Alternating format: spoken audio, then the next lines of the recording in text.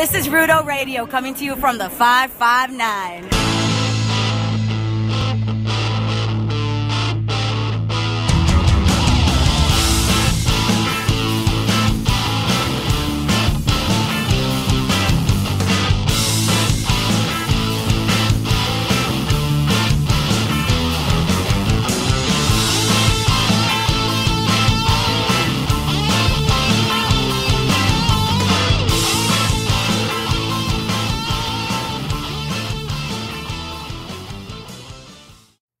Hello and welcome to Rudo Radio, SB Nation and Cage Side Seats, weekly wrestling podcast. I am joined as ever by Mr. Mark Normandin. Mark, how are you?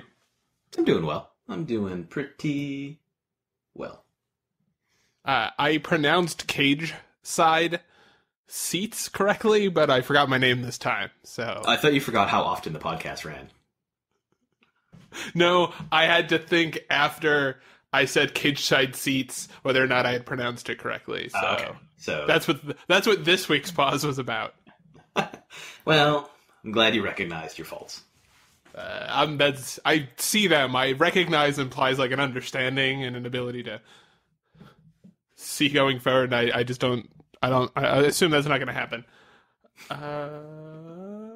Pretty good weekend or week, I guess, of wrestling. It feels like a 5-day weekend every single time. No, it was a good Elimination Chamber, but not a great one. Both in terms of the match and the show. We talked about it before the show that you thought it was maybe the worst of the brand extension, post-brand extension, post-draft pay-per-views. Is that an accurate assessment? You were putting too many hyphens in that shit. It's the worst SmackDown pay-per-view so far. It's the worst pay-per-view. So that's it. You don't think it's the worst brand extension. You just think it's the worst SmackDown one. Yeah. But it wasn't bad either. You know, the SmackDown ones so far that have had problems have been like, oh, that was an okay show. This show as a whole, probably below average, but the second half of the card really lifted it up, I thought. It's just kind of like it started out solid and then fell into depths that the rest of the show had to lift it out of. So, well, that is a really nice way to put how bad that tag team turmoil match was. How pointless was that? Like, American Alpha, we already know you're the best. You are the champions. Okay? So why not have a match that A, shows that there was no competition for you in the entire division, and also doesn't introduce new competition? Or, yeah, like if the revival comes out at the end, thank God, that's awesome. But yeah. Or have like what the Usos did matter. You know, because they attack... At all whatsoever. Yeah, they attack American Alpha, and then shouldn't the Ascension come in and do their finisher and win? Like, that's it. So then you've got this beef going forward, and maybe some interesting kind of like 3-team match you can do later on, and you prop up a team and show like the Usos are a threat, and then, hey, maybe have the Ascension win some matches once they have the belts. And it's like, oh shit. There's more than one team on this show whose role is to do something other than eat a pin. Because that's really the issue with SmackDown's tag division, is pretty much everyone right now is designed to eat a pin, except for American Alpha. So what... And it doesn't have to be that way. That's what's really aggravating. Like, I don't understand why we can be really entertained by Tyler Breeze and Fandango, but they're not allowed to also be good at wrestling. Especially when we know that they're both good at wrestling, especially Tyler Breeze. Like, how come they can't win and be funny? How come Ascension, you can't try and build them up as scary by letting them be something other than, like, looking scary? Let them win some matches and be a real threat. Let the Usos do something besides just post-match attacks. There's already so much talent on that show, but you treat all of them like jobbers except for Alpha, and you don't even treat them like super great. Well, they can't look great because you've essentially said everyone they face is garbage. So here, get excited for this match. This is an insane sentence to say. I feel like the real money match would be, I can't believe I'm saying this, Heath Slater and Rhino versus American Alpha. That'd be great. I think that would be the best possible matchup they would have right now, because you could even just have it be like a who's the best tag team feud, not they turned heel against them. Like, both teams are super over. Both teams people would be excited to see. And here's a secret: Heath Slater and Rhino are a really good tag team. They work really well. Like, Heath Slater is great. And I think he'd help out American Alpha a lot. He'd make them look great. Rhino is a good veteran. Like, that should be what the feud is. I understand why it's not. I understand why it's probably going to be the Usos and the Ascension versus American Alpha. But it's not going to be that good of a match. Which sucks, because American Alpha, it should be having really good matches. And there's just no competition. It's another reason I was talking about doing the SmackDown Tag Champs versus the Raw Tag Champs just for bragging rights at Mania. Because there's no one they have built up in that division worthy of facing American Alpha at Mania. And it's just a waste of time to do it. So if you have Raw Tag Champs that seem legitimate against SmackDown ones, just to do that, to put on the pre-show or something, that's a good use of those people. Because otherwise you're just throwing everyone in the dray, and they're just going to get tossed out or whatever, unless it's like Jason Jordan, and you want to have him toss some people out first. I also have another complaint about that tag match, not to harp on it too long, but why did American Alpha come in like third to last on a match where they're defending their titles? And they're the ones who were like, we could beat everybody all at once at the same time. We're so good. Put them in first. Let them lose after beating like 4 teams. So then you are like, oh, they beat 4 teams because they're great. They're the champions. But also, wow, they really kind of overestimated both themselves and everyone that was facing them. You have a situation where, they beat the Usos, and then the Usos beat them down, and then American Alpha is pinned because, hey, they've already beaten 3 or 4 teams, and they've been in this match for so long, and also they just got beat down, and then someone comes in, takes advantage of it, and you're like, oh shit, there's going to be new champions, who's left? I don't know. Or just have it exactly what you did, except to have American Alpha come in first instead of fourth, and have the Usos be the second to last team, and have switch it so they're the 6th and then the 7th team is the Ascension, and have them actually lose. Instead, you're like, oh, they kind of hurt them, but not too bad. It'll be okay. Instead of like, wow, they should be really pissed at the Usos that cost them the title. They're like, man, can you believe what those jerks did? Like, that's the reaction they can have. Yeah, it was really poorly booked, and I thought it was the match was at its most entertaining when Heath Slater and Rhino were going crazy. And after that, because they were, that was a good, fast-paced tag match. And then everything just kind of slowed down and fell apart. And, any interest that picked up after the Usos beat down of American Alpha went away when it was like, why didn't the Ascension just pin them, now? And then you throw in that was, the 3rd post-match beatdown of 4 they did on the show? Yeah, I believe so. That sounds about right. They had 3. It was the second of 3, I believe, because they had it in the.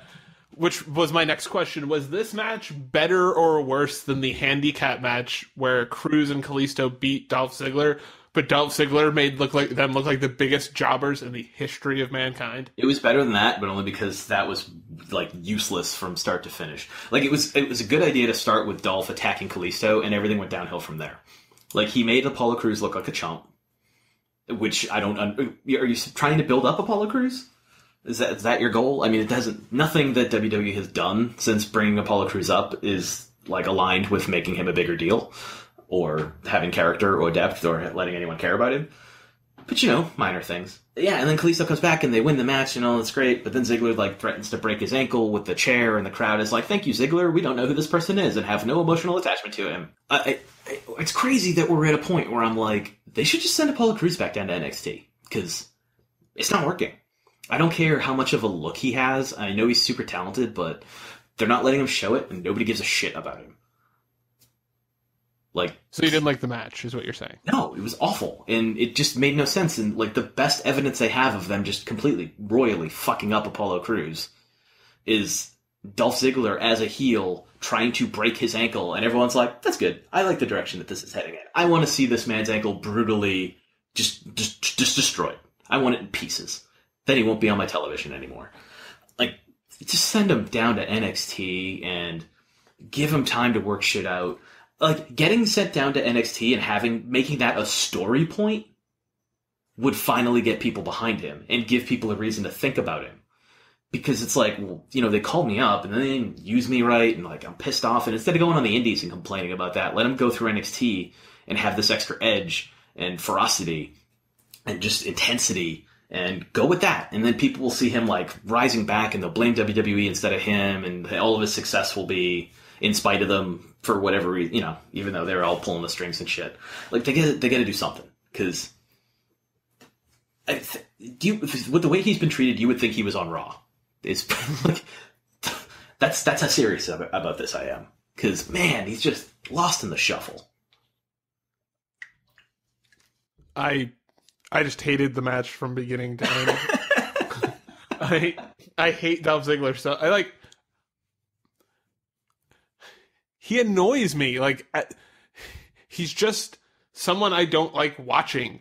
And his promo during SmackDown Live was so smarmy in a way that wasn't even fun or engaging. It was just, I just don't like him. I don't like the character that he's playing as, like, I'm not interested in it. I just want it to not be on my TV. And he touches his face too much. That's another thing I don't like. He reminds me of the kid Mitch from Dazed and Confused, where they have that drinking game that you're supposed to drink every time Mitch touches his face, but if you do, you die, because he constantly touches his face. Dolph Ziggler was doing that every sentence. He was like putting his hand on his chin, or like giving the like thumb on the. He's just such a douchebag. I hate him so much. You know what, Nick? I think we need to talk about something that we like. There's nothing I like. Not about the match. Fuck that match. It sucked. Let's talk about something that's not that match. The annoying double countout that they had between Nikki and Natalya. Is that what you want to talk about? That annoyed me at the time, for obvious reasons, such as, why isn't this feud over? But, like, I like where it went. I like how it, like, retroactively is now fine, because of what happened on SmackDown. Where Nikki and Natalya start going at it again backstage, first sniping at each other and then hitting each other, and Daniel Bryan is finally like... they made Daniel Bryan angry with yelling. Daniel Bryan doesn't yell, and at the end he's just like, Jesus, and walks away. So yeah, him saying Jesus was another great Daniel Bryan moment. Jesus! Yeah. I don't know if you've seen the Bella Brains videos.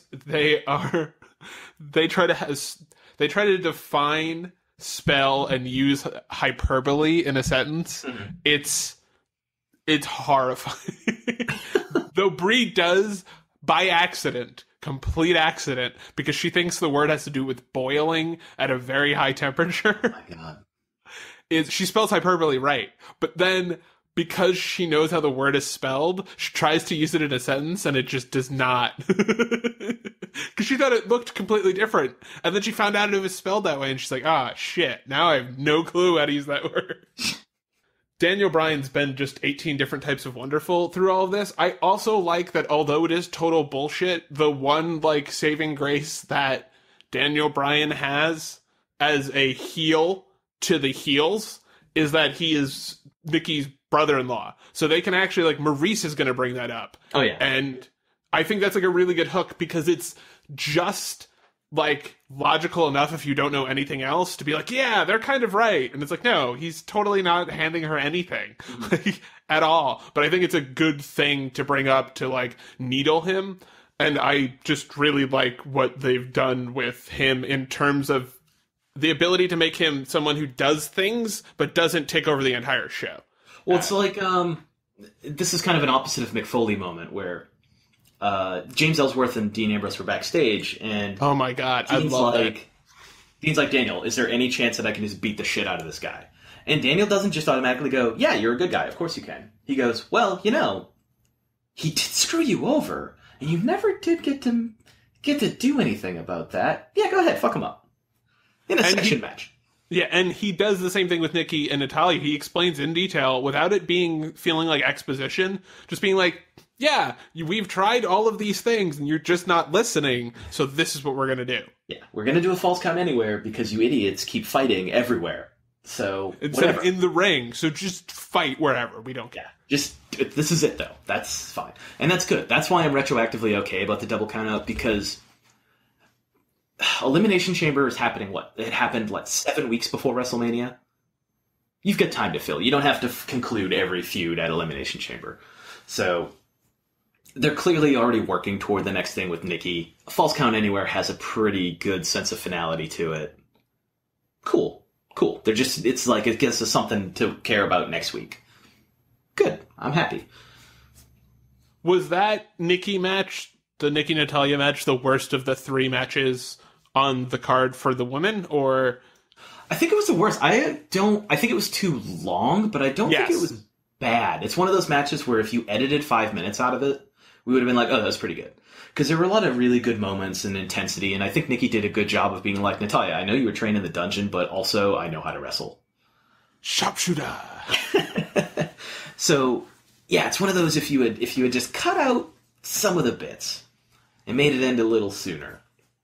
And the double countout made that hard too, where it's like, dude, you guys just wrestled for 15 minutes and then a double countout. It's easier to take if they wrestled for 10. Or if the double countout had happened because they were both in the crowd, and the ref was just like, oh god, these people, whatever. Yeah, if you can see the person, you shouldn't count them. Like, you should have a lot more leeway than, all right, it was like 9.5, but we're gonna call it. They were like, no, it's good, it's a count out, and they should have just had him go out in the crowd, or go past where it opens up. I know that sounds like a silly distinction, but if you are still in the line of sight of the ref, he should try to get you back in the ring. And Nikki was trying to get back in the ring. I do appreciate that Natalya was just like, shit, I'm a little slower than Nikki, and she got there first. Yoink. It's like, no, we both lose. So it was fine. I thought it was a little too long, and the Becky Mickey match was solid. It's nice to see Becky wrestle someone, and I don't mean this is disparaging to the rest of the division, but it's nice to see Becky wrestle someone who is considered to be on her level, not someone she is bringing up by wrestling her. Because it helps with the whole, Becky is so overpowered sometimes that it's like, oh, it's not someone she can just slap a disarmor on immediately. Yeah, she's a championship, a blue chip championship level talent. She, like Becky, is a definite, at least for Mickey, probably for Becky, a future Hall of Famer. Alexa might end up being that, but there's no guarantee in the way that Becky is pretty much, unless something goes terribly wrong, it'd be a 2 to 5 time women's champion, and Mickie James is already a 5-time women's champion. That's different than Alexa. I mean, you think the way they had Alexa win the title and then defend it against Becky was gimmick match where she didn't need to pin her. She just pushed her through a table, which is fine. And it is a notorious tool they use to give championships to people who deserve it, but wouldn't be believable necessarily beating the person that they beat. And then have her defend it with the help of Mickie James dressed up in a mask and all their shenanigans. Things like that. Becky straight up one-on-one with Alexa has won every time. And that's the way it should be. Alexa should be better than 95% of the roster, but there should be that good guy lurking in the wings who can beat her. And that's Becky. And that's fine, but it's good to see Becky wrestle someone. Because she hasn't had to face Nikki or, didn't get an extended Natalya run or anything. Anyone who's already believably at the level of oh, this could be trouble. Was it better? Was the Becky Mickey match, say that 5 times fast, better than the championship match? I liked the championship match as, I don't know how to, as a thing unto itself. I was really happy for Naomi, and I thought it was a good match, and because it was a championship match in which Naomi won her title unexpectedly, it made it a better match. But I feel like Becky Mickey was actually the technically better match. Does that make sense? It makes sense. It's a fine line. I like the championship match a little better, but if you start to nitpick exactly why, you start to get into really, I don't know, not tenuous reasoning, but they're close. They're so close. No, that's what I'm saying. It was they were 1 and 1A in terms of I didn't think there was a discernible difference between the two, but I think if I were to look back, the Naomi Alexa match was a really good match because Naomi won the title, and I was really happy about that. I went home happy from that match because Naomi won. I thought it was a good match otherwise, but I didn't think it was exceptionally better than Becky Mickey, but that means I'd be really excited to watch Becky and Becky and Naomi versus Mickey and Alexa, if they choose to do that at WrestleMania, for instance. Oh, God, I don't want a tag match. I'm happy with them getting on the card. No, Fatal 4-Way. Treat it seriously. Do a Fatal 4-Way with those ladies. If they do that, awesome. My problem is you don't want a Fatal 4-Way and a triple threat match for the title, and that feels like where they're going on Raw, which we'll get to later, but... I mean, what they should do is a ladder match with the women's division for the championship at Mania. And put it on the actual card. Like, that's the thing you should absolutely do. And, I don't know, have Eva Marie come out from the back randomly and just take it. But, yeah, it's like, I think of it this way. What SmackDown matches are going to be on the Mania card? Bray, Luke, and... I mean, hopefully Bray, Luke, and Randy, but before we even get into that, like, you're going to have the World Heavyweight Championship match. I mean, the World Championship match. What else? You had supposedly Cena and Nikki Bella in the mixed tag against Miz and Maurice. Okay. So you've got two of your biggest, like, not two of your biggest stars, but you get three of your bigger stars in a mixed tag match from SmackDown. Yeah, so I guess you don't probably want to have another tag match. You don't want to have another tag, especially when it'll be a pre-show tag match, because, like, what's going on? The Intercontinental title might not be on the main card if it's even there at all. Unless they do Baron. If they do Baron Dean, I feel like it will, but it'll be like a curtain jerker match. Yeah, but like SmackDown feels like it's getting the shaft here, so that's why I really want this, like a ladder match, or let them do the 4-way. Because, man, give them something important. You just create this cycle where you're like, well, SmackDown doesn't get it because they don't have the stars, and you're like, well, they don't have the stars because you never feature them. And they're like, yeah, but when they have stars, we'll feature them.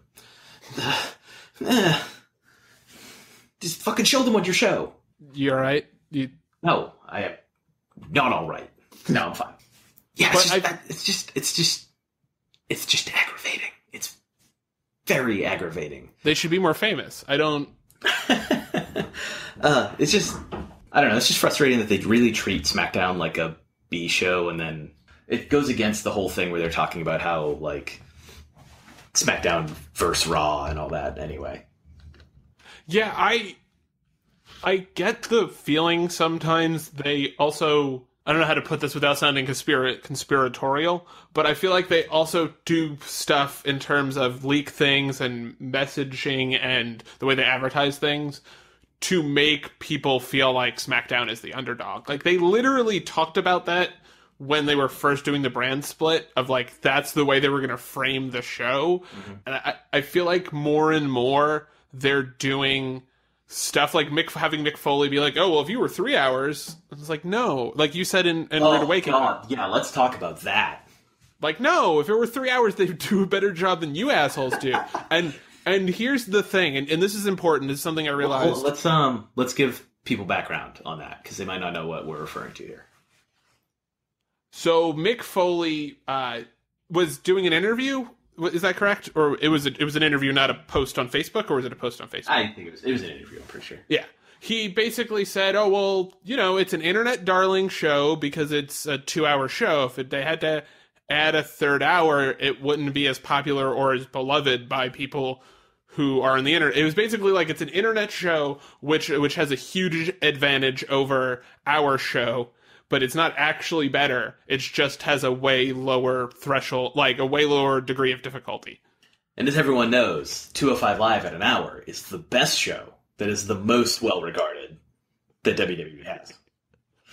So, and and the problem is he was conflating people. Like, the thing with SmackDown that makes it better than Raw is the show about, and I swear to God this is true, fucking wrestlers being wrestlers and doing wrestling things. It's super, and pardon my French, fucking weird, but that works. It works. Instead of just being like, I love Stephanie, you love Stephanie, we all love Stephanie. But that show is an ego trip for her and the people that are important to her, more than it is a wrestling show at this point. And I understand, and I don't mean that in the sense that Stephanie McMahon, the human being, is doing this, but the actual structure of the show is that Stephanie is a monster who makes the show all about herself. And now her husband, fellow monster, is back and brought a monster with him to do his dirty work, which is another thing. And, like, I love Samoa Joe being back, but that show revolves around the McMahons. Yes, it's the McMahon show. It's not the SmackDown show. And it's... or the Raw show, rather. I just can't believe that they're saying... Like Mick is saying, Raw is worse than, or less liked than SmackDown because it's 3 hours long. No, it's because it's 3 hours of shit when it's bad. Because Raw is bad, it is terrible, and it is forever taking. And you've got 3 hours and you can't find time to properly put the cruiserweights over. These people are super talented. Oh, I'm sorry, the Cruiserweight Classic was in 1 hour bits. That must be it. You've got, how many women are in the division on Raw? That was my favorite point you made, was that you don't use the entire roster of women you have on the show, and you have an extra hour to do it. The show isn't about wrestling. It's about dudes and it's like people trying to be cool. That's what, you know why the women's division works so well? Because it's about people wanting to be the best person on the show. That's why the women's division on Raw, what they use of it, is so good. Is because now it's dealing with Stephanie, because like even Bayley is name dropping Stephanie in promos, and Stephanie's all like, "I'm the boss, Sasha." Yeah, she's going to take the title next week because Sasha hit Charlotte in the sternum. Right in the boob, and they wanted to say it and they couldn't. She had it was a perfect shot. I know. Both of us just at the same time said the exact same thing about that when it happened. For a 1 week spot. Yeah, that was a great match, and we'll definitely talk about it later. But like that they're gonna start. You can sense it, like you said. They're name dropping Stephanie. It's like, I don't want this. This is the one thing that isn't about Stephanie totally. Oh, she'll make it about Stephanie. And you and I love Stephanie. It's just, like, the show can't just be about her. Damn it, they're gonna try. Anyway, let's get back to, we didn't finish Elimination Chamber. We didn't. What are other things we like? Hey, Randy Orton had a really good match at Elimination Chamber, which I am mildly surprised about, but you know what? That's because Luke Harper is the man. I was actually going to say, Luke Harper had a good match, and Randy Orton was in the ring for it. Well, you know. I like Randy, not as much as you. And Randy is number one in my heart and my mind. But the last great Randy Orton match was Daniel Bryan centric? Seth? I think Seth at WrestleMania. That was a good match too. It was a good match with a awesome finish. Spectacular and beautiful. Yeah. They did a comic, but the most recent WWE comic book has it. They do like a full page panel of all of that match. It's really good. But yeah, this is the best Orton match in at least a couple years, right? Yeah, and it makes sense. You're dealing with a guy who's like a really great talent, like not just good, a great talent. Is his character there? Maybe not necessarily. In terms of his promos and stuff like that, but in the ring, he's a top-notch, top-class performer. And he got Randy Orton excited about wrestling again, it seemed. Which, man, it's great. And it tied into, we can talk about the Elimination Chamber match in detail after, but, Bray won. Bray Wyatt won. Spoilers. Sorry, everyone. And then on Tuesday, he defended successfully against AJ Styles and John Cena, which brought out Randy Orton, and Orton says, hey, as long as you're the master and I'm the servant, I'm not going to use my Royal Rumble privileges against you, which is fascinating. Even more fascinating because Luke Harper reminded Bray that just because he's champion doesn't mean that their business is settled, because he kicked Bray Wyatt in the face before his match against Styles and Cena. I love that he, like the part where the refs are all surrounding him and he just sticks his hands in the air. Yeah. He's like, I'm done. Take me away, officers. I did what I had to do. I would be really excited. And you wrote about this for Rude Awakening. A triple threat between Bray, Randy, and Luke would be the perfect way to do this. Oh, it'd be fucking... It separates it from the Universal title match, but makes it a big deal. It allows you to get both Bray and Luke over in what's going to probably be a great match. Yeah, because I see, like, Bray versus Luke would be great. Bray versus Randy, I'm sure it would be better, than the last time they wrestled each other.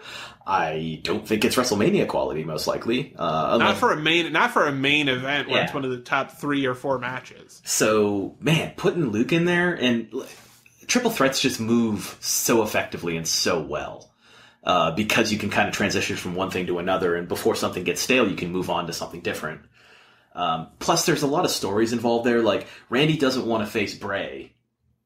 But if Luke is involved in the match, and Luke would have to be involved in the match by winning the Battle Royal that Daniel Bryan set up for next episode of SmackDown. Yeah, and he's the only person that it makes sense to win, which I like, but not in a way that's obvious, in a way that you really have to think about and you go, he's probably going to win, just because nobody else would make sense in that spot, but it's a perfect spot for him at the same time. Like, he belongs there, and it makes sense for him storyline-wise. And everyone else who was in the Elimination Chamber match, for instance, who could win, is going to have something else that probably keeps them from winning that Battle Royal. Yeah, that's exactly what I mean. It's like, there's nobody else that's really on that list where you're like, oh, they should totally win it, because that would be an interesting storyline. But it's not obvious, because they could always have John Cena win. They won't. Yeah, but they could always have John. But I feel like this is a good like an Aztec Warfare moment for them. Yes, where they can spin out the next 5-6 weeks of stories leading to Mania in this Battle Royal. You can have Miz and John Cena really interact. You can have Corbin and Dean screw each other up, keep them from being in there again. It gives Corbin even more reason to hate Dean, and Dean even more reason to hate Corbin. Styles can be screwed one way or another. Like if they have Shane, I know we don't want to go this direction, but hey, reality. If Shane doesn't have him in the match because he just had a bunch of title shots or whatever, and it's time for an opportunity for other people. Or somebody who gets eliminated eliminates him. Yeah, just something. Something where it's like a grave miscarriage of justice. But it's such opportunity, and I can see Luke Harper winning it, and then Randy Orton going, wait a second. No, I want to be in this match now. And then it becomes a whole thing about, well, you can't be in the match unless you defeat, I don't know, whatever. You win some other match, which gives Randy something to do. And then all of a sudden, Bray Wyatt's realizing, oh shit, I'm going to face Luke Harper at WrestleMania. And we've got that interplay where Luke can really come into his own as a character, as a force opposite of Bray Wyatt. And if you have all 3 of them at Mania together, you've got a face in there, first of all. Because Bray is kind of chaotic neutral. Randy is a heel unless he's about to do an RKO. And you need this stabilizing force in there. And Luke's a huge, weird babyface. Yeah, people really are pushing for him, and he's been doing great stuff that has been given the opportunity. Well, it's one of those things where they never, and this is when protecting somebody, as it were, is good, where they let you see bits and pieces of them throughout their career. So when you finally want to push them, it's not like, oh, we've seen a 6'9" guy do a Hurricanrana a bunch of times. It's like, holy crap, that 6'9" guy did a Hurricanrana. He's done it before, but this is against Randy Orton. Or the crazy stuff that Luke can do, the tope atomica and stuff like that. That stuff really works to make him a main eventer, because guys his size just don't do that stuff. And they had it so he was familiar, but not so familiar that people were tired of him. Yeah. I mean, it's like the Braun Strowman dropkick thing. That looks... Braun Strowman threw a dropkick against Mark Henry, and you're like, wait, I thought this was a test of strength. He can also do that? And you've seen him do it before. But it's just that reminder in that context of yes. Oh shit, Mark Henry's huge and he can do that. Mark Henry can't do that. Oh, Braun Strowman's better than Mark Henry. It really feeds into what you're doing. Yeah, I want to talk about that match in a little bit. So here's, I guess, my final question about both Elimination Chamber and SmackDown.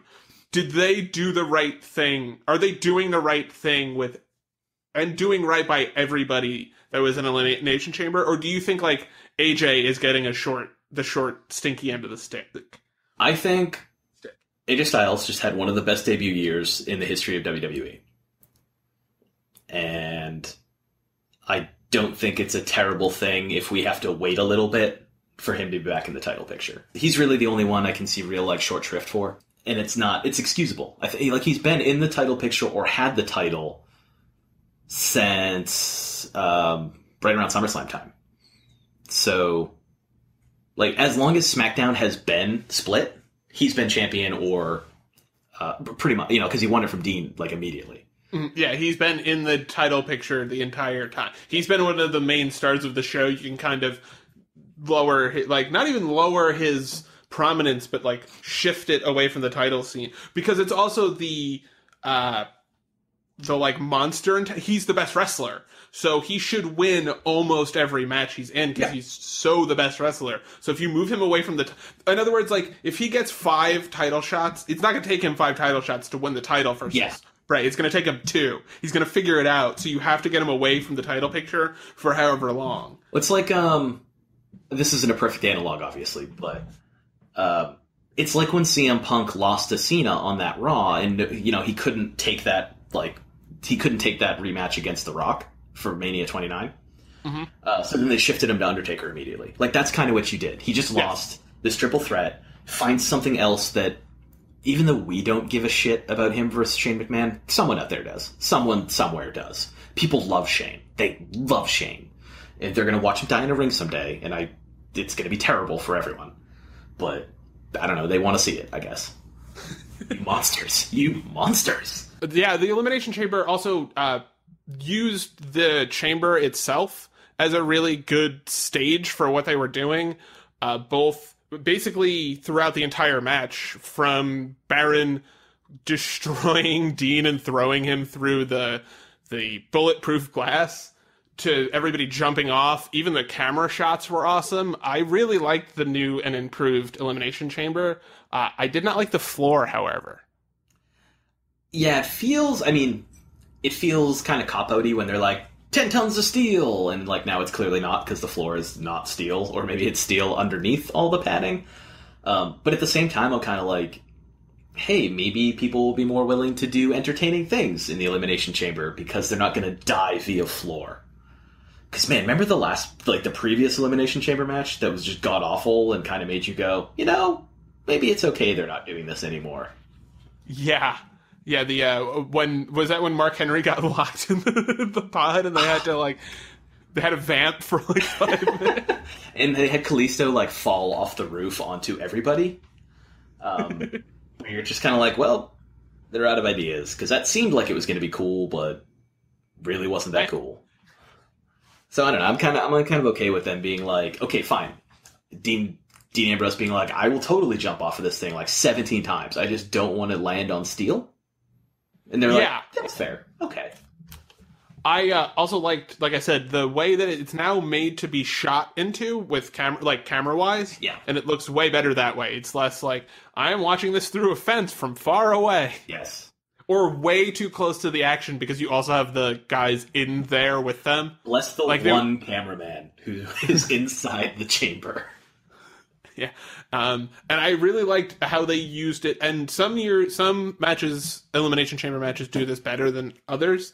But I thought the storyline weaving in and out was really well done. Mm-hmm. The way they had, like I said, Baron just destroy Dean was fantastic. The way that they had Bray beat both John and AJ. Yes. And the way they had Baron destroy Ambrose, and my dad was amazed that I could predict this. He did not expect. He was like, "Oh well, what's gonna happen with Dean Ambrose now?" And I was like, "Oh, the Miz is gonna pin him." He's like, "What? No." I was like, "Yeah, no, it's the Miz's thing. It's the most Miz thing you could possibly do."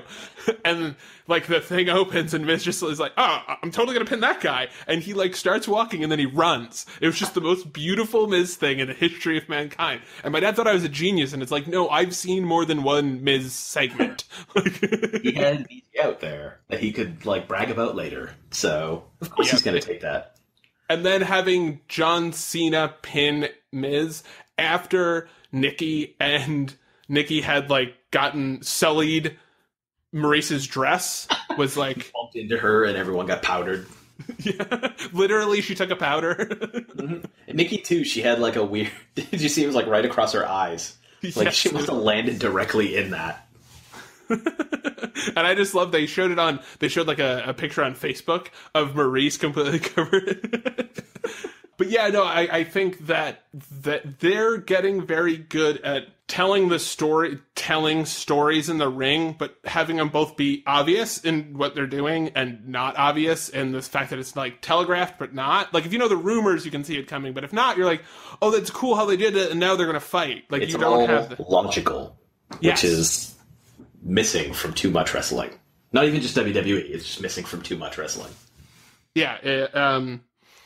I thought it was, like we said, it was a good show. It was not a great show. It was probably the worst SmackDown pay-per-view, but that's not bad. It was just like a B minus, not like an A or A minus. That plus the episode that followed were, I feel like, really good launch point for Road to WrestleMania for them. Yeah. I think both episodes, both episodes of WWE television, I'm not counting 205 Live, sorry people, were really, really good. I thought this was maybe the second best Raw since the brand split. I thought the first time Sasha beat Charlotte was probably the best overall, because it just, like, that entire show was just good from top to bottom. And so is this one. I really liked what they did with Braun Strowman and Roman. I didn't love that they almost had Roman beat the tag team champions, but I do like that they immediately, like, once it felt like Roman had a chance, we're like, no, screw this, we're just going to beat the crap out of this guy. Well, it makes sense in the, like, neither of Carl Anderson or Luke Gallows is going to beat Roman Reigns one-on-one. And a tag match is, if you're not taking it, like, if that guy is in charge of the match, your advantage of being able to tag out is gone. Because you can't tag out, you're getting the shit beat out of you. Yeah. So, like, that is fine. But yes, it's great that it didn't turn into, like, Roman beating both of them. It's just them going, wait a minute, we're bad guys. And then just double teaming them. Yeah, we're bad guys and we don't like this guy. I thought that was good. And it was really good to have Gallows and Anderson just be Gallows and Anderson on the mic with somebody who matters. And not just, like, talking to the New Day who don't take them seriously. Yeah. Like, who are just like, shut up. Just shut up, we hate you. Like, Roman Reigns feels the same way, and I actually think he mouths, like, I wish these dudes would shut up. Roman did a really good job this week, actually. They are cutting his promos down to a couple of words, and it's so much better. I just want words and icy stares. That's all. Yeah. You didn't hear me. I really liked Raw this week. I don't think there was a really bad segment, but that segment and the Braun Strowman stuff really, for me, outside of the best segment of all time and a really great main event, were just two real highlights for me, because Braun Strowman just looked awesome all night. Yeah, man, Braun really has Roman Reigns' number. Like, he's the guy who is essentially immune to the, like, long-lasting effects of the Superman punch. Like, you're going to take him down, but you might have to spam them forever for it to have any real long-lasting effect on Braun. And apparently, he can reverse a spear into a running power slam. So, good luck with that, Roman. And he looks legit when he beats the crap out of Roman. And I thought the Henry match that Braun had was so much fun to see them just wrestle an old school, like, old lion, young lion kind of match. Yeah. It was a great Mark Henry is such a mensch. He made Braun look so good. Braun picking up Mark Henry and slamming him down is one of those things where you're like, oh, he can do that. After drop kicking him. Yeah. So, here's a question. What is the percent chance, that there is an actual finish to Roman Reigns versus Braun Strowman at Fastlane? Like, it's 10%? 132%. No, that's not an option. But I'm saying it's so definitely going to happen, it's going to bend space and time. Because Roman Reigns is winning that match. I'm pretty sure Undertaker's going to show up. Oh, man. I didn't even think of that. And they can have a triple threat. How much fun would that be? No. The Undertaker will show up, fuck up the match for Roman, essentially be like, hey, thanks for tossing me out of the Rumble, asshole. You dick. And then, Braun still gets to go into Mania ready to do whatever it is he's going to do. Because it's too early for Braun Strowman to lose to Roman Reigns. you know, or to anyone really. Like Braun still has a lot of I have to destroy everyone left to do. Write down the date and time that you said that. I'm just saying it's too early. They can make whatever decision they want. I will just criticize it. Oh, okay. You're not saying they won't. You're saying they shouldn't under any circumstances. So yeah, it's too early. Like, let Braun lose at another time because he has to win something first. You know. He's also a weird guy that has a very high approval rating from pretty much everybody. Mm-hmm. Not even in the sense that, like, everybody cheers for him, but in the sense that, like, even the smarkiest smarks are kind of like, Braun Strowman's pretty good. Yeah. Cage Side Seats does a really, really, really great article series, which is No Negativity Allowed, is I believe what it's called. Yeah, let's say nice things about. Exactly. And I checked out the Braun Strowman one, and everybody was like, I really genuinely don't have negative things to say about Braun Strowman. He seems like he's a hard-working guy who gets it and is good in the ring and is fast and big. Like, seems like he's going to be a really good professional wrestler. And that's like everybody I talk to, even people who are super critical of the WWE, are like, Braun Strowman seems pretty okay. Yeah. He was green when he showed up, but like he's capable of everything they need him to do. You can trust him on a mic. You can trust him to crush somebody. Which is insane. It is insane that he's not great, but he is very good on the mic. And for what he needs to be on the mic, he is like Laurence Olivier. I am multitasking. Yeah, I think Taker shows up and screws up that finish, and that's fine because it's a pay-per-view before the biggest pay-per-view. It's okay to have like a shitty finish that leads to something else, especially if the something else is Roman Reigns versus Undertaker. I'm going to have a controversial hot take. Ugh. Are you ready? Yeah, I'm ready. I'm fine with everything other than the 4 major pay-per-views not having good finishes, because I paid $10 a month for the... don't encourage that. There's already... Well, I don't think they're going to listen to this and be like, you know what? They'll use it as evidence of their worldview.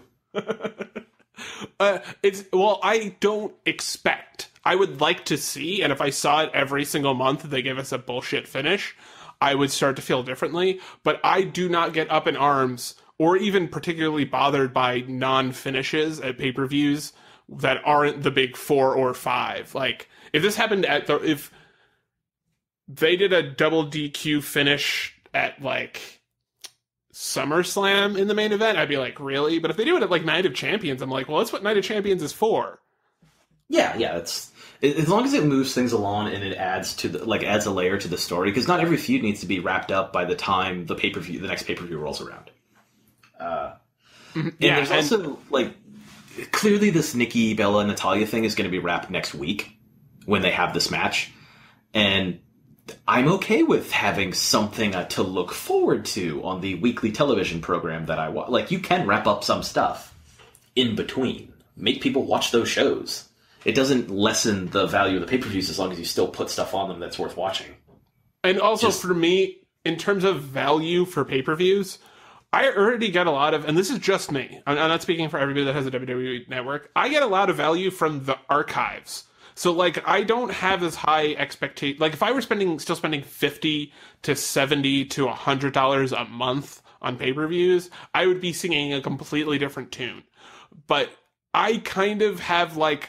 I appreciate any effort. I know this sounds terrible. I appreciate the genuine effort. I should say, not any effort. But they seem to put genuine effort into the shows in a way that they didn't when you go back and watch, like, the years they had 16, and it was, like, the original brand split. It wasn't... There's a lot more quality being put out during these pay-per-views that I don't really need closure. I need a good match.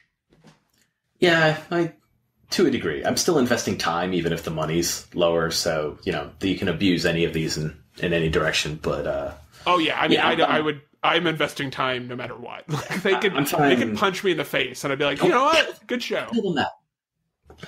I'm fine with a non-finish at Fastlane between these two, anyway. Now that you say it, I hope there is a non-finish, and your reasoning totally makes sense, and the reason it would happen totally makes sense.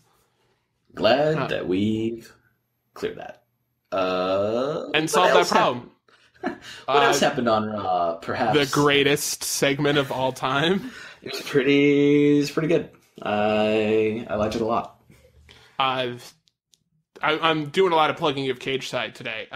Gino, the general of Cage Side, had a great article which broke down in critical theory. It's called like a close reading. He did a very close reading of the Festival of Friendship segment where he goes basically, he does like a TikTok of what happens.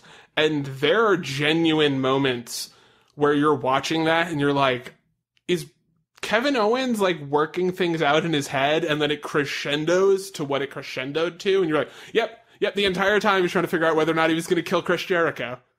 Yeah, you could see it like when he was talking about the minimalist Maximist art piece from Guggenheim there, and he spent $7,000 on, and you can see Kevin Owens wants to like yell at him for wasting it because it's like shitty and nonsensical, but also because he knows what I feel like there's like a genuine amount of like real, I don't know if pathos is the right word, but like he feels genuine pity for Chris Jericho because, and I think that's what makes him talking to Triple H interesting, is that you are trying to determine whether or not he's pissed that he's upset that he has to do it, or that he was thinking of doing it, and this makes it so Triple H is like, you have to do this. And he's trying to figure out a way to, like, minimalize the impact. And then they go through the maximalist, minimalist thing, and he's like, man, I really appreciate that. They did the, like, I'm really talking to you, bro, voice during this segment a lot, which I thought was good, where they were like, you could almost get the feeling they were really saying these things to each other as people. Like, oh, we're going to break up this thing that was a lot of fun for us to do. But I think they go from the maximalist minimalist, and then they go to the painting of the creation of Kevin. Which, by the way, is poorly named, because Jericho is in the man position, wasn't he? Yes. And you don't have to wear pants. It's art is, I think, the motto for wrestling going forward. It's art. But yeah, there's just that moment, the moment where Owens switches from feeling bad about having to kick Jericho's ass to wanting to kick Jericho's ass was clearly... Which is when Gilbert shows up, because then Owens is like, you aren't taking this seriously. You set me up in this match with Goldberg, and I feel like I'm going to get my ass kicked, or there's a possibility I'm going to get my ass kicked, and it'll be your fault, and all you can do is bring out this weird little man and then pretend it's Goldberg, and that's not going to protect my title. And then that was like, that's the moment when it became much easier for Kevin Owens to just be like, you know what I'm good at? Fucking over people who are my friends. Yeah, killing people. He murderized Chris Jericho. There is like the way he punches when he's angry in character is just different. He like clenches a lot more, and you notice like that although he's not classically built like a WWE professional wrestler, he is as big and strong as any of the guys they've ever had before, and he's just wailing on Chris Jericho, and I was like, that's the Kevin Owens we know and love.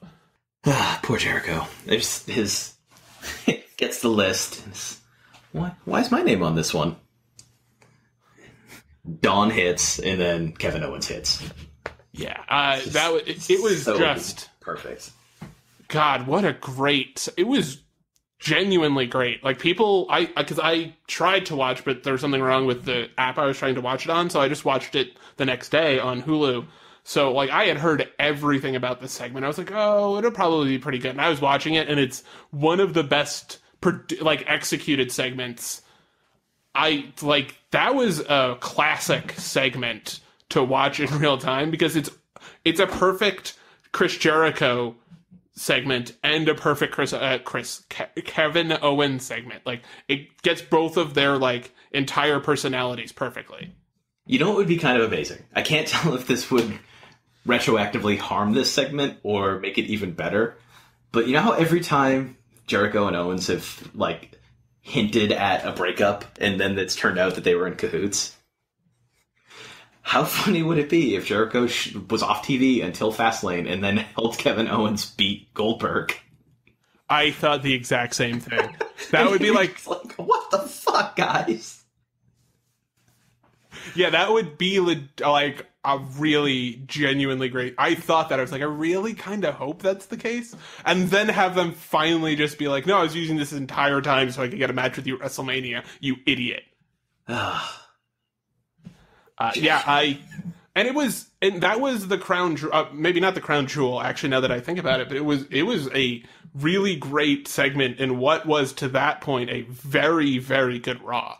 And then the main event of Raw, like, that was real good, and I'm very happy, and I may or may not have, like, jumped up and clapped when Bayley beat Charlotte for the title. Such a better match than their Royal Rumble match. Oh my god, yeah. Which, man, it's good to see. You know, Bayley's great, and Bayley's gotten so much better since she showed up at NXT. I think a thing that's going to kind of dog her throughout her career is that not only was she the last of the Four Horsewomen, but her character is better than her ring work. Though, I will say this.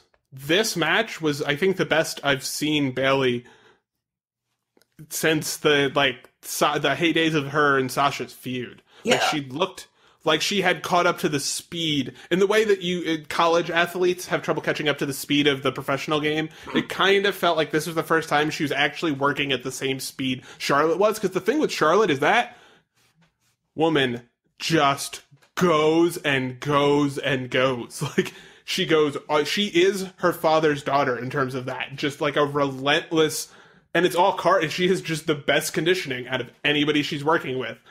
And she just ran all match. And this was the first time Bayley felt like she could keep up with her, both in kayfabe and in a real sense. Yeah, and I didn't mean to discredit Bayley there before you made it sound like I did by cutting in with your salient points. But you're a hater. No, she's great. Being the, air quotes here, the weakest of the Four Horsewomen is a pretty good place to be because, dude, they're all awesome. Like, if you're the worst of a group of dope as fuck wrestlers, guess what? You're still a dope as fuck wrestler. It's just, but I feel like that's a thing that's gonna dog her. You could see it happen after the Charlotte match at the Rumble when it was just okay. You could see people being like, "Oh, remember, Bayley's kind of the weakest worker of the four." You know, but I feel like the best character, so beloved, super over, but like the weakest on an actual performance level, which I don't even know if that's true, because you look at like the magic she pulled with Eva Marie and with Nia Jax very early in her career, and the Asuka matches were really good. Not that Asuka needed the help, but you know, she's capable of helping, like, lifting people up to her level, which not everyone does. As much as we love Chris Jericho, I think Jericho's at his best when he is facing someone who's better than he is, because like he ups his game. If he's the best wrestler in a match, sometimes there are issues. Bayley's not one of those kinds of wrestlers. Like, she brings her A game all the time. Just, you know, sometimes matches don't click even when everyone's great. And I think that's what happened at Royal Rumble. And it was shorter than it should have been because they were trying to tell this different story. But this, like, now that they've moved it to Bayley being more intense and willing to do things that are going to, like, hurt Charlotte and not just keep her down for 3, like that neck breaker through the ropes, that thing was brutal looking. And that's the kind of thing you're going to have to do if you're facing Charlotte. Like, it doesn't make you a bad person, Bayley. This is Charlotte. She will literally kill you if it means she gets to keep her title. And she won't feel bad about it for a second. It's funny, your description of her is so John Cena, it's not even funny. It's like, she's not the best worker, but she's really good at pulling up people below her to make them seem like a big deal. And it's going to dog her in her career. She's not the best worker of this, like, group of work. Like, she's so John Cena. She should be. The women's division could use a John Cena. Yeah. So let her be. Yeah, no, and I meant that in the most positive possible way. Oh, yeah. And the idea that she goes Cena podcast, so yeah, she goes every single night as hard as she can. Like, yeah. That's the other thing with her, is very Cena-esque. And this match, from beginning to end, was just, like, really, really well worked. And I can't say it enough. Charlotte is just so great. Like, she did a frigging moonsault off of the... She did it off of the oh my god, I'm blanking. Barricade. The railing. Off the barricade. Off the barricade. Like, she did it off the barricade. In front of Bryce Harper. Which is insane. Bryce Harper's handsome face was in front of her, and she was able to keep her cool and hit a tight moonsault that almost decapitated Bayley. Which, by the way, I'm very excited about, because Charlotte always has a beautiful moonsault, but too often the moonsault hits somebody in the arm.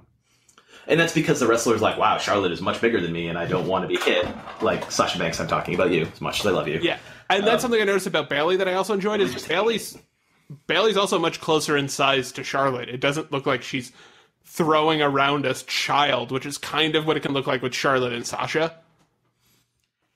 Yeah, man, this is good. This is good that Bayley's like on that level. I love Sasha's involvement too. Dana Brooke showed back up. Great.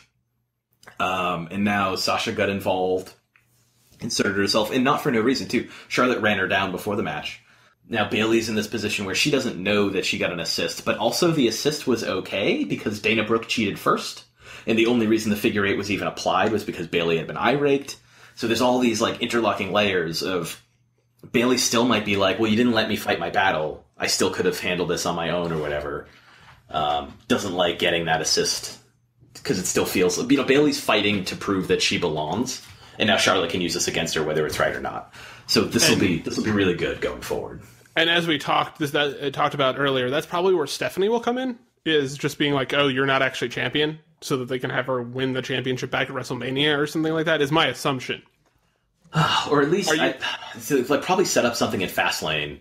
If they do it that way, where they're just like, okay, well, then you clearly deserve some sort of, not champion's advantage, but like, we are going to make your life easier, but only do it at Fastlane. I think that's the best way to do it, and not do a full-blown, like, oh, it's Charlotte's title. It's like, well, the match is over. I don't like when they do that, because it cheapens the championship win in a way that feels like, I don't like the dusty finish part where they take the title back. I know that sounds really stupid. If you're going to do it, you have to do it shortly after, too. Like, that should have happened the same episode. Yes, exactly. If they, at the end of the thing, Stephanie comes out and is like, you cheated, that's, like, not your title. But they've already done that, so I feel like they have to tread carefully, and I just don't. My chief concern, and it's my only concern, is not like a four-way between between Bayley, Nia, Charlotte, and Sasha. It's nothing like a triple threat. Those would all be great. It's that Stephanie McMahon is going to make this the Stephanie McMahon show. Well, shit. Let's think of a way where it won't be that. I think as long as or if it's just Charlotte is Stephanie's, like, charge, you know what I'm saying, like, in her place, that would be fine. But they can't have it where she's, like, making Bayley's life miserable and not using a conduit, or like a proxy. That's the word I was looking for. A proxy that can then get their comeuppance for both Charlotte and Stephanie would have to get comeuppance. Like, I don't want it. Yeah, and that's the thing, is I don't want Stephanie to be like the cool girl character where she gets to, like, play both sides because she also hates Charlotte for being rude to her dad. It's, god damn it, Stephanie, you. Okay. Deep breath. We're going to move on from Stephanie. I have a thought about how you can do this to screw Bayley out of the title so that she wins back again at Mania. You set up a no DQ match, as, because people interfered. Now you set up some kind of no DQ situation, which would favor the heels more. Because I have an idea. Hell in a Cell match. Historic second time. You do a no DQ, which lets, Dana comes out and does her thing, and then Sasha comes out to stop Dana, but you have miscommunication that has Sasha hurt Bayley's chances of winning, keeps her from winning. Or you have Sasha just straight up, like, turn on her because she's not done with Charlotte, and she wants to be involved in the Mania main event. It isn't inserting herself. You've got other ways to do it, but I feel like a situation where you allow Sasha Banks to be there without the match being thrown out immediately is a good way to do it. Yeah. All right, I feel better. Did you have anything else you wanted to talk about this week, or? No, I think that should. I think we covered literally every single thing that happened. No, we didn't, but don't tell the listeners that. Oh! I will actually leave it with this one statement. If you haven't seen the Samoa Joe interview with Michael Cole... Oh, yeah, it was really good. Go watch it. It's much better. It's not going to be interesting for us to talk about, but it is a holy shit good interview. What we can talk about that is interesting from it is just that Joe makes it clear that he's not like all the other Triple H people who have been brought up. And that will be fascinating someday when there's a break. Because Joe, from the outset, is saying, oh no, I just like getting... I'm not Triple H's boy. Yeah, I just like getting paid by the authority and doing what they say because it works for me. I can do that. I could do this on my own if I felt like it. It's just my suits are much nicer this way. Yep. It's really... And it's short, pretty short, too. So it's totally worth... You can find it on YouTube. That is the best segment to watch if you only have, 3 minutes. Because the match and the Jericho segment are both longer. But that is, a great segment. All right, so, Mark, where can they find you on the internet? On Twitter, at Mark_Normandin. That's Mark with a C. You can read me at Cageside Seats every morning with Rude Awakening, which is still a newsletter in progress, but it shows up on the site every morning at about 10:15 a.m. You can find my other wrestling writing at sbnation.com/wrestling, just not for probably not again until Fastlane because I am on paternity leave and I'm not doing it. You can find me at the Nixter on the Twitter. It's THEN1CKSTER. That is the 8 millionth time I've gotten that right. So, go me. You can check us out at soundcloud.com/Rudo Radio. That's RUDORADIO. And you can rate, review, and subscribe to us on iTunes. Mark, do you have a review this week? I do. This podcast really makes us feel the glow. Or makes me feel the glow. Unless you listen to the group, then I don't know. Do us. It's up to you and your listening habits. Yeah, that sounds perfect. Congratulations, Naomi. Congratulations, Bray. It was a jumbled mess, but I appreciate you saying that it was good. Yeah, I'm proud of you. Thank you. You gave me the WWE video package treatment where you cleaned up everything and now it just looks pretty tidy. And I guess if there's nothing left to say, the only thing left to say is bye.